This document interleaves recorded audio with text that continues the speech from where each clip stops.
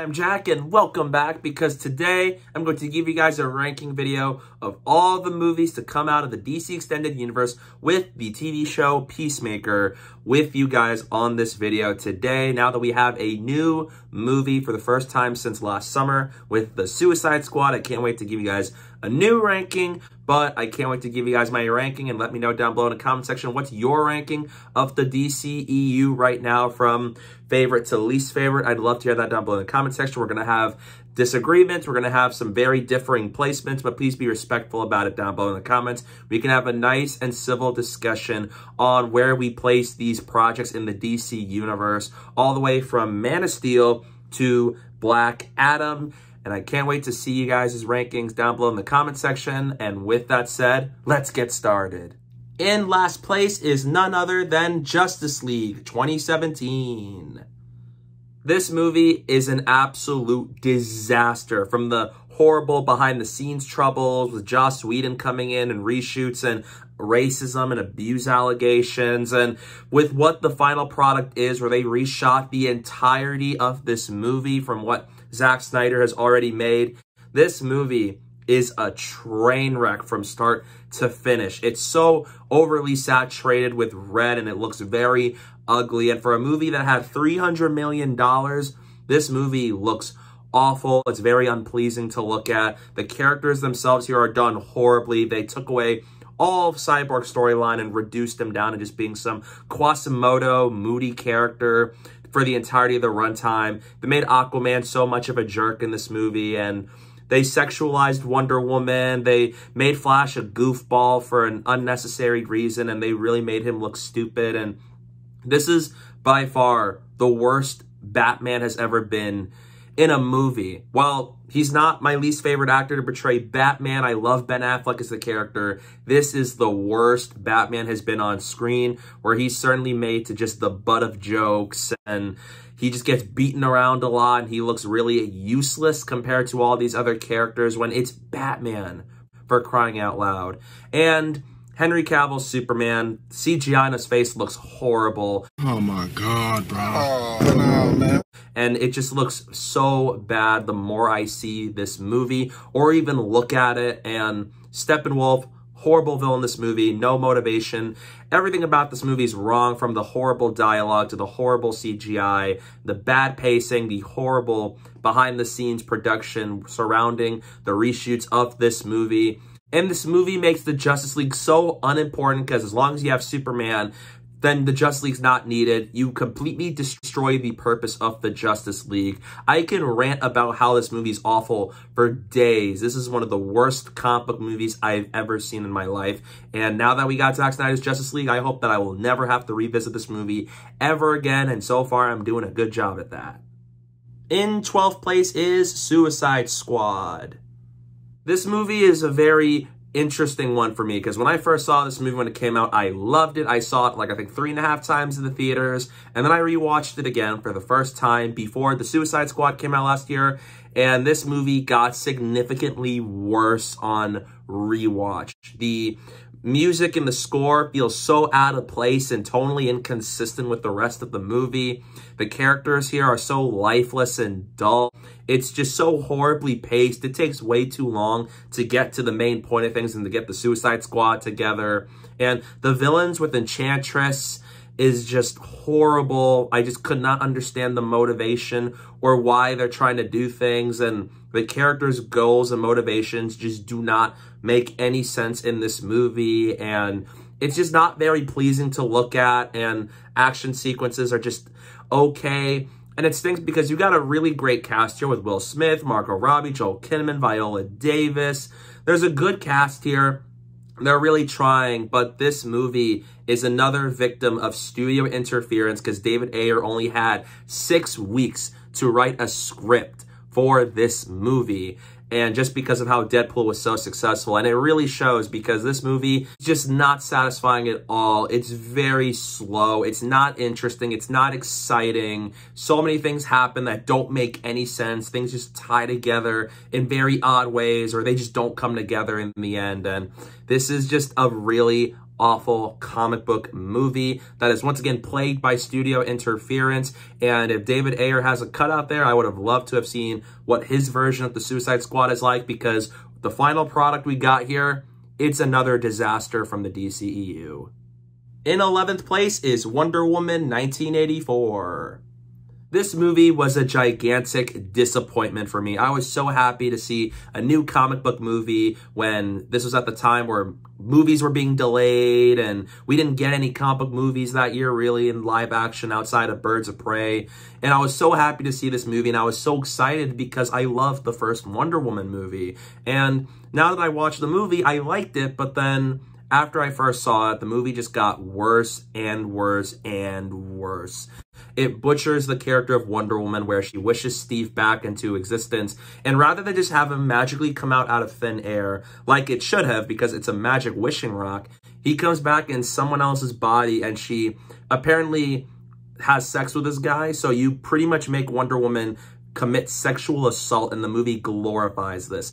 Why? And in the end, it feels like there's no consequence to this. You took one of the most iconic female characters of all time, you butchered her as a character, and not only did it do that where she commits an act of sexual assault, but this movie does nothing for her as a character, even from a story perspective. If you watch everything she's been in the movies, but you remove this movie, nothing changes, because this movie doesn't add up with the DCEU timeline with Wonder Woman 1 and Batman v Superman. This movie just feels like it just does not add anything to this franchise. And to go on top of that, it's insanely long. It is way too long for its own good. So many scenes just drag out the movie and do not add anything to the overall story.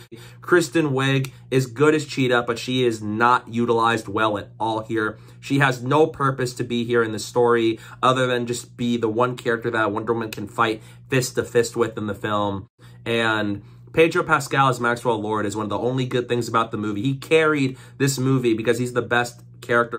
But this movie is full of logic issues, plot inconsistencies, and the plot doesn't make sense. The magic wishing rock does not make any sense. If you're going to use a magic wishing rock, make rules for it so then we know how it works, rather than have Steve come back in somebody else's body, but you can have walls and missiles come out of thin air. What? And this stinks because as a Wonder Woman movie, this is a big letdown of a sequel, and this really significantly hinders my excitement for a third Wonder Woman movie. And so in the end, it's a movie where I used to like it at first, but now that I thought about it more, this movie is just not good at all.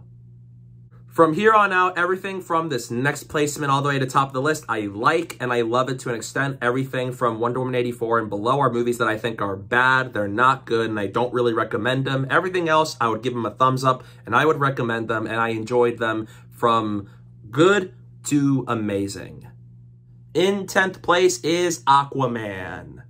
Jason Momoa is awesome as the character of Aquaman. He's clearly having a time of his life as this character. From a visual standpoint, it's really great. Atlantis looks so terrific and beautiful, and I love how James Wan was able to visualize and bring this world of Atlantis to life. And I really liked Patrick Wilson as Orm, a.k.a. Ocean Master. He is a great villain of this movie and the perfect antagonist for Jason Momoa's Aquaman. And there's a fun adventure to be had where there's elements of Indiana Jones thrown into the mix, where Aquaman and Mera must go on this mission to find the trident so that they can truly show that he is the one true king and stop Orm from unleashing war upon the surface. There's a fun movie to be had here. I really like Yahya Abdul-Mateen II as Black Manta. The costuming here is excellent, and it's just a really fun movie overall, and I love the third act. However, the movie's a little too long for its own good. 15 to 20 minutes of the movie could have been cut, and I don't think the dynamic between Aquaman and Mera is that great in this movie. It just feels like Jason Momoa fits the character of Aquaman more than Amber Heard fits Mera, in my opinion. And some of the writing feels very cheesy, and it just wasn't really the best in terms of dialogue. So it's just a movie where I like it. There's great visuals, there's fun to be had, but I do feel like as a whole, this is one of the more good, not great outings in the DCEU that has some cheese to it, but it's still perfectly entertaining nonetheless. In 9th place is the new guy on the block, Black Adam. This movie and the movie up above are slightly interchangeable at the moment, but this is how I'm going to rank them for now.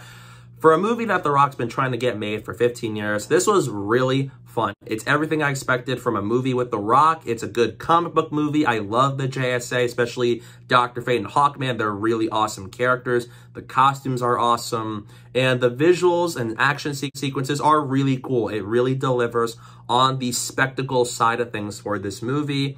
And so as what they do with Black Adam as a character overall. And there's some moments of fun here because there are some really funny moments throughout this movie with running gags between Hawkman, Atom Smasher, and Black Adam and Hawkman. There's running gags throughout that work well, and they're really funny. And it's a well-paced movie for the most part. However, it does fall a little flat on characterization and the story because I don't think the human characters were all that great or compelling to follow. Some characters make very odd decisions that don't feel like they are very smart. And the villain isn't that great. He's one of the weaker villains in the DCEU. And so you have a movie where it's not top-tier DCEU. It's not the best in terms of story, but it is a very entertaining movie, and I love that end credit scene for what it is able to do, and it signals a pretty bright future for the DCEU. So in the end, I really enjoyed Black Adam just as a standard spectacle movie with The Rock, and I had a fun time with this one. It's about drive, it's about power. We stay hungry, we devour. Put in the work, put in the hours, and take what's ours. In 8th place is Birds of Prey and the Fantabulous Emancipation of one Harley Quinn. Margot Robbie is one of the best actresses in the DCEU. She is fantastic as Harley Quinn. She's so fun to watch. She's charming. She really gives her A-game as this character. And I love how it is stylized to feel like a Harley Quinn movie where she tells the story in her way. And the action sequences are really cool. Some of the best action in the franchise. And it's fast-paced, it's fun. It's not the most consequential installment in the franchise, but it is a very fun one nonetheless. And I really liked this story about Harley Quinn and the Birds of Prey taking on Ewan McGregor's Black Mask. He's a great villain. I like the cast as these characters, and so as just this story of Harley Quinn trying to become her own woman after she broke up with the Joker, and how she found these characters and how they work together to fight off all of these bad guys. It's a really fun movie that's very stylized and feels very comic booky. However, outside of Harley Quinn, the characters aren't really as well characterized as they could have, as much as I like Black Canary. I wanted more of Huntress. I didn't really think Cassandra Cain was that great as a character, and it could have done more with the runtime, maybe extend it for a couple more minutes, and so as just flesh things out a lot more, give us more character development for the characters, because Harley Quinn does get a lot of focus in this movie. And so as just the fact that there are aspects here from a logic standpoint that don't entirely make a lot of sense, but it's a movie where it's very fast-paced, it's fun, it does exactly what it wants to do, and it does a good job at it. And because I love Margot Robbie's Harley Quinn and these cast members, I had a blast with this one. In 7th place is Wonder Woman.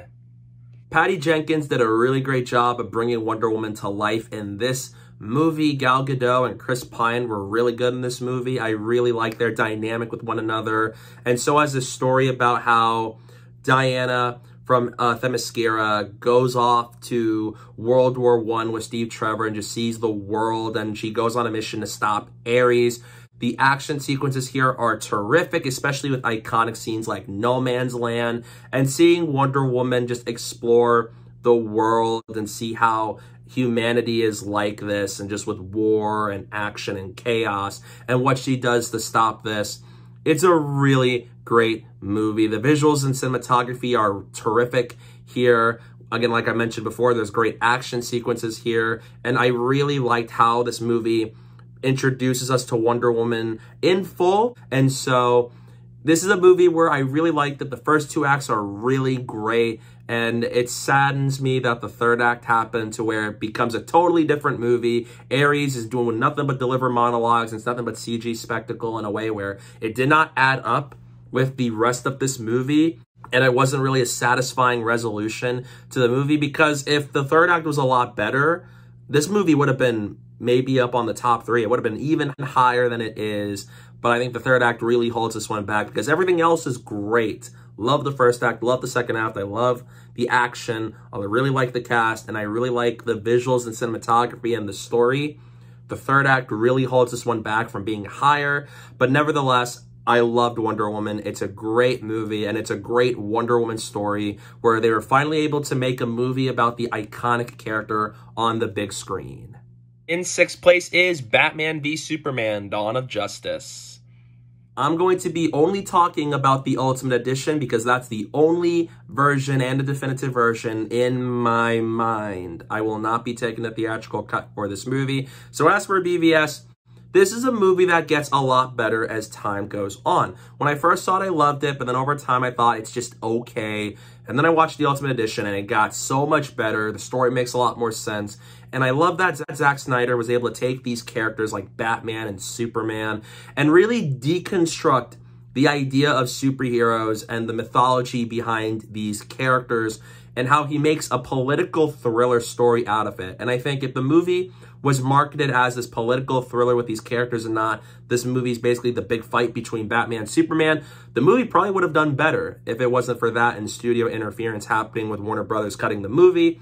But for this movie in general, it's a well-directed movie. It's visually, it's gorgeous. Cinematography-wise, it's really great. I love the Hans Zimmer score here. And so has Ben Affleck's Batman, who I love. He is awesome in this movie. Just seeing a Batman who's lost his way, he lost his Robin, he's lost all hope for humanity, and he's just losing his ways, and he's doing all these things that Batman wouldn't necessarily do. And he sees how with the emergence of Superman that this is not good, he's a potential threat, we must wipe him out before anything bad could occur.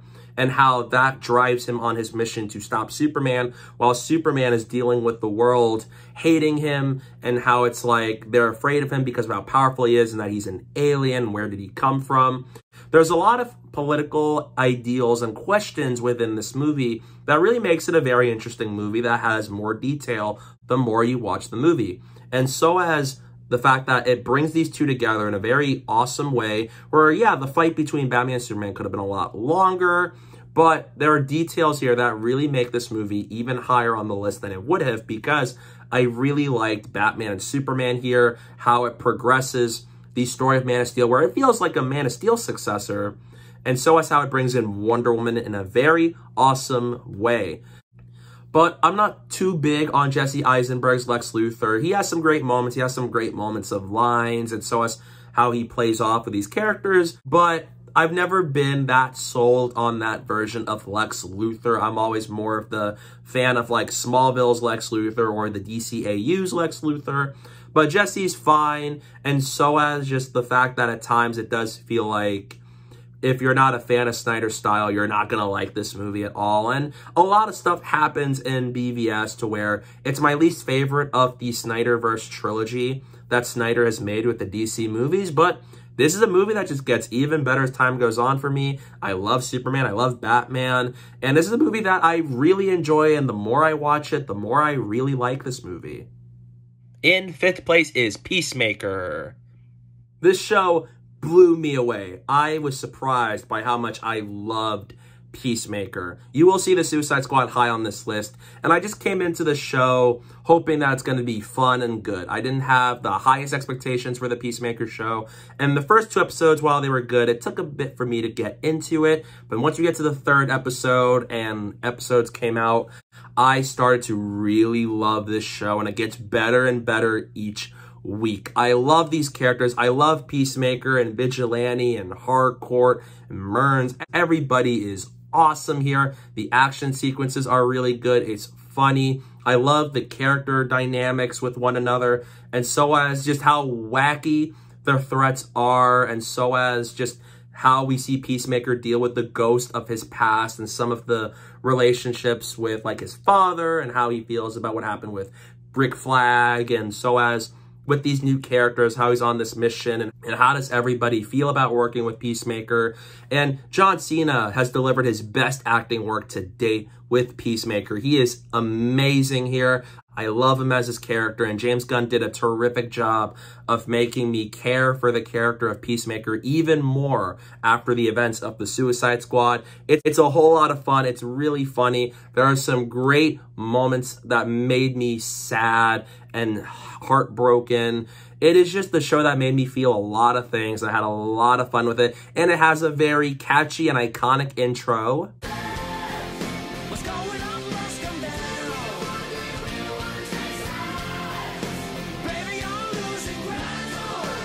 This show is one of the biggest surprises of the year for me. I loved it a lot. What holds this one back for me is I don't think the humor lands as well here as it did in the Suicide Squad or even both of James Gunn's Guardians of the Galaxy movies. And so at times the jokes don't really land for me. But outside of that, I love this show. I love these characters, and I love this story James Gunn told with the characters, and I am super excited for season 2 when that comes out because Peacemaker was an absolute blast. These next two placements are very interchangeable, but this is where it's going to be for now. As much as I really love these two movies, and it's so hard for me to properly place these two because of how much I love them, but this is how it's going to be for now. In fourth place is Man of Steel. This is also a movie that gets so much better as time goes on for me. I love what Zack Snyder was able to do with the character of Superman. Henry Cavill is one of my favorite actors to portray Big Blue himself. And visually and cinematography-wise, it's gorgeous. It is a gorgeous looking movie. And this is the most we've ever seen Krypton in live action. And I really liked Superman in this movie and see him go from being this alien from outer space who lands on Earth and he's learning up his heritage. Where did he really come from? Who is he really? Him trying to make an identity for himself, and he stumbles across his true heritage, that he is from another world and that he is sent here to be their savior, and how that comes into contact with the people of Earth. And so I was just seeing the early days of Superman in this universe. I love this movie. Michael Shannon as Zod is probably the best villain in this entire franchise to date. I love him as Zod. He is amazing with the line delivery and how menacing he comes off. And so is us really feeling the tension and the stakes with Zod as a villain. And I really like the dynamic between Henry Cavill and Amy Adams as Superman and Lois. They were really good in this movie. I love the score by Hans Zimmer. It's one of his best scores to date. It's full of action, and there is some amazing action here. And seeing Superman become the hero he is meant to be, where even if all this stuff is going on, we see him try to do whatever it takes to stop General Zod and his Kryptonian army from terraforming the Earth. It is a terrific movie that gets better as time goes on. And this is one of my favorite Superman movies of all time. And I'm just so happy that we're finally getting Henry Cavill back as his character to do another Superman movie. Because overall, I love Man of Steel. It's one of my favorite DC movies ever, and I love it. And it just is a movie where I really appreciate what this movie does with Superman. It does something new while still having some of those core elements of what makes Superman Superman. In third place is Shazam.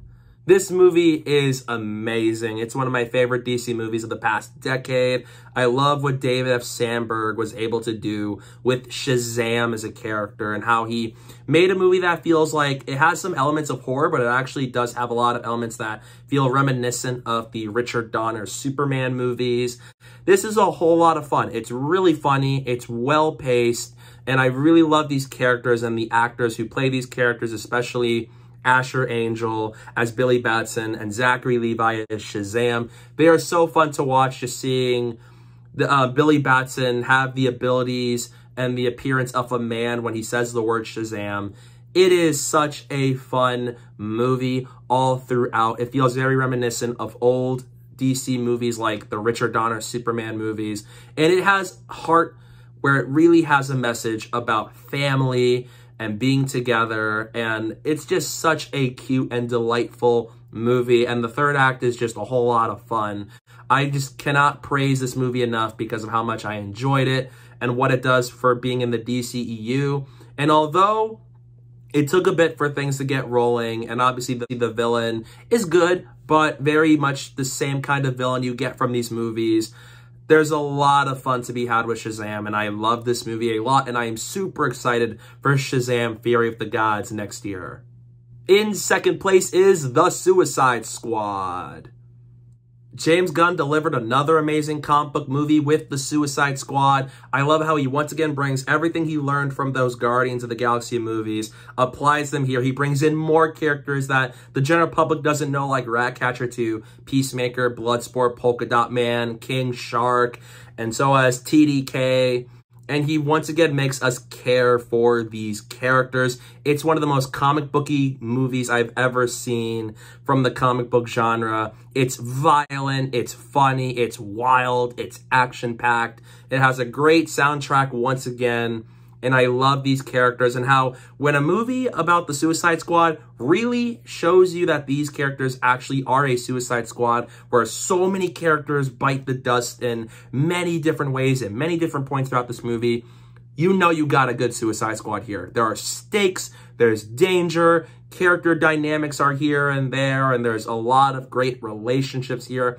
There's great action sequences here throughout this movie, and I love the bonds that a lot of the characters have with one another as they go on this mission to stop Project Jotunheim, which eventually is revealed to be Starro. I really love this movie. It is just a movie where it's just so fun. It knew exactly what it wants to do. It's crazy, it's wild, it's bonkers. There's a lot of fun sequences here that I love, and it's one of the most comic booky films in both the DCEU and just in general. I love what James Gunn was able to do with this movie and how things play out. It's amazing in the opening and it's amazing in the end. And I really love this movie so much that it comes in second place.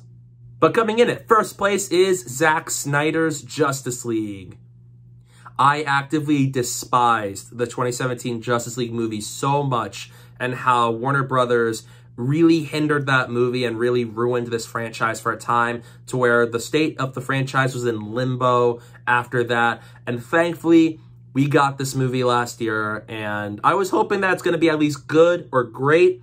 I was blown away by how much I loved this movie. It's 4 hours long, but it feels like a 2 hour and 50-minute movie. It's well paced. It fleshes out all these characters so well, from even Cyborg and Flash and Aquaman, where it gives you so much that the 2017 movie lacked in every way. This is a superior version of that movie on every front. Zack Snyder managed to make all these characters well developed and flesh them out in just 4 hours. And you got some beautiful scenes like Clark and Lois out in the fields, especially with him knowing I have a second chance at life, and Flash running back in time by running through the Speed Force to reverse time so that they have another chance at saving the world, and Cyborg lifting a woman out of poverty.